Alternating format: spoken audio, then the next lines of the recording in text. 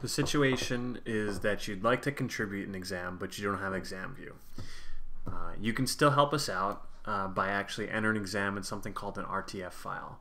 What you're going to want to do is you're going to want to go to here, and you're going to want to go to Exam 12 RTF file. Use this as a template in Word if you don't have ExamView, and you're going to download that to your desktop. You're going to see this file.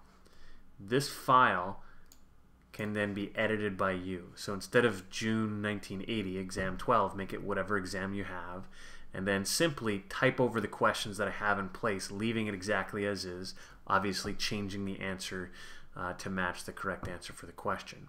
You can go ahead, you can use subscripts, superscripts, that all works fine. It's a little funky in terms of adding equations. You may want to just make a note of that in the comment section when you go to upload the file.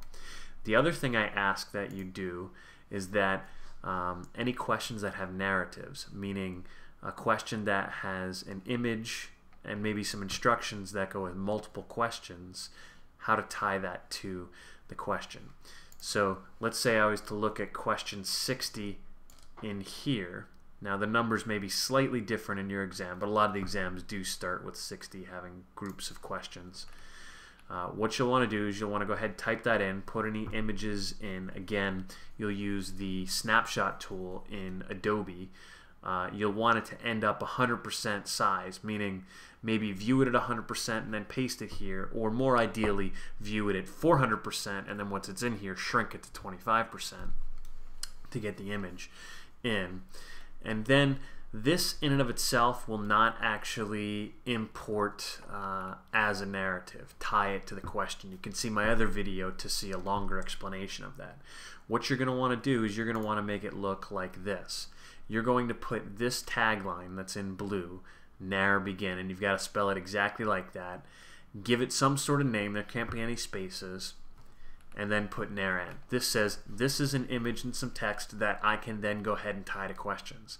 The second thing you have to do is for every question that uses that narrative, that image, you're going to want to put the tag NAR : and that same name that ties it to this. And you can do that for as many questions as you want. Again, it doesn't have to be nar begin in blue, but it does have to be exactly like that. Let me know if you have any questions, but once you have it in this format, simply save it, and then what you'll do in the Regents database is you'll want to add an entry, and when you add the entry, it's obviously going to be version 1, which is really the only version that should be an RTF file, and just go ahead and label it as RTF, and then in the comments just explain that this is the initial. And it would be really helpful here if you let us know any questions that maybe would be better edited with the equation editor in ExamView or something like that. We'll make it go smoother. But I can't emphasize enough how helpful it is entering this even in an RTF file because that's really where the bulk of the work is in typing up these questions.